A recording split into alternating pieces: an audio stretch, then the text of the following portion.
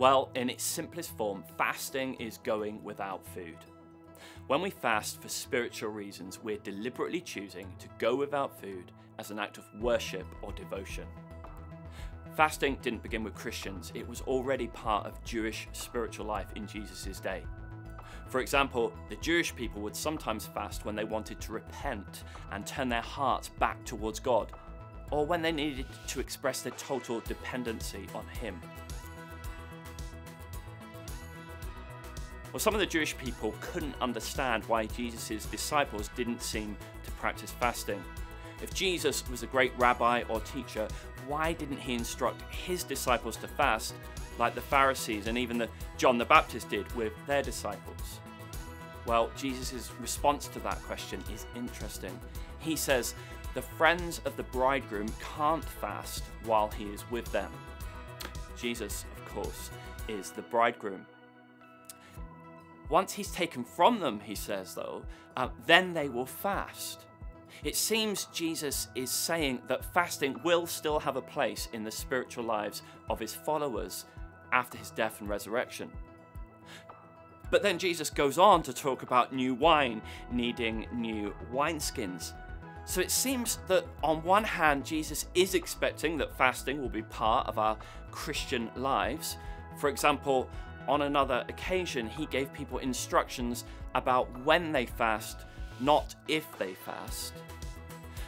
But he's also acknowledging that something will be different about it. And that makes sense, because on the one hand, Jesus is not with us right now. But on the other hand, he is always with us because he is with us by his Spirit. Christians experience God's presence in a new and greater way. But perhaps the clearest indication that Jesus believed in fasting is that he practiced it himself. Let's read from Luke chapter 4, verses 1 to 4.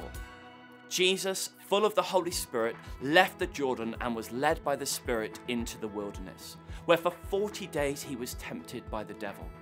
He ate nothing during those days, and at the end of them he was hungry. The devil said to him, "If you are the Son of God, tell this stone to become bread." Jesus answered, "It is written, man shall not live on bread alone." Jesus spent 40 days in solitude in the wilderness, and he fasted throughout that time. When the devil tried to tempt him to break his fast, Jesus quotes the Old Testament to show that physical food is not enough to truly make us alive. The point he's making, of course, is that we need relationship with God. We need intimacy, union with God. Jesus depended on his intimate relationship with God the Father throughout his early life, and that's what he teaches us to do. Jesus fasted as an act of worship, devotion, and obedience, choosing to draw near to the Father and making himself dependent on him. Well, yes, we do. In Acts 13, the early Christian believers are said to have been worshipping and fasting when the Holy Spirit spoke to them. And in Acts 14, fasting is linked with prayer. And of course, fasting has been practiced by generations of Christians ever since. Well, as we've said, fasting is first and foremost an act of worship. It is a way of devoting ourselves to God and putting him first in our lives. It is a way of drawing closer to him and experiencing greater intimacy with him. It makes sense then that we might be more likely to hear God speaking to us or experience more of his powerful presence in our lives when we fast. But it's not a magic formula or a way of getting what we want. Always remember, we fast as an act of worship or devotion. Quite simply, it is a way of telling God that you love him. Incidentally, that's why the prophet Isaiah talked about fasting that resulted in the needs of the poor being met and in the oppressed being set free.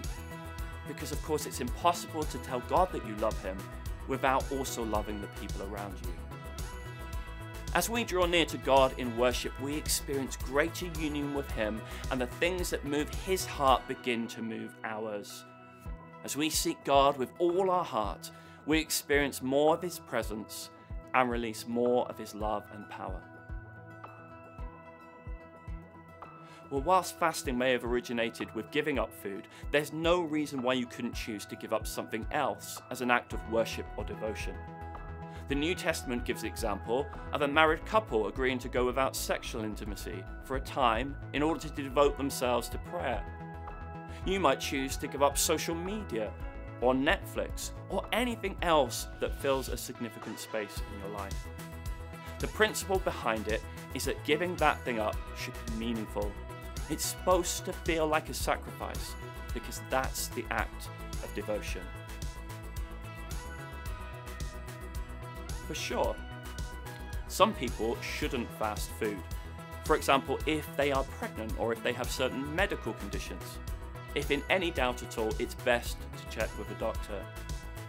Completely fasting from food will make you tired and may cause brief periods of feeling lightheaded, so bear that in mind if you have a physically demanding job. In some cases, it might be better to do a partial fast when you only fast at certain times, or maybe have one meal a day or give up certain types of food. If you completely fast for 3 days or more, you'll need to be really careful how you start eating again. Seek advice from someone who's done a longer fast before, or check out a book on fasting. And finally, always drink plenty of water.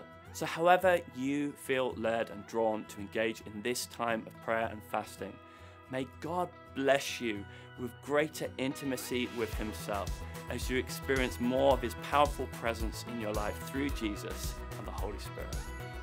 God bless you.